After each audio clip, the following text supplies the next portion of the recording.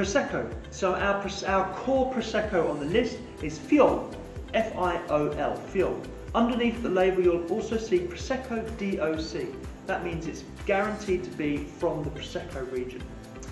So the origin of this wine is from Prosecco, which is in Italy.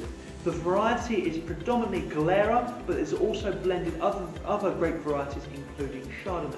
So Glera is kind of the key grape variety of the Prosecco region. The style of this Prosecco, now it's an extra dry style, which actually means it's a small amount of residual sugar.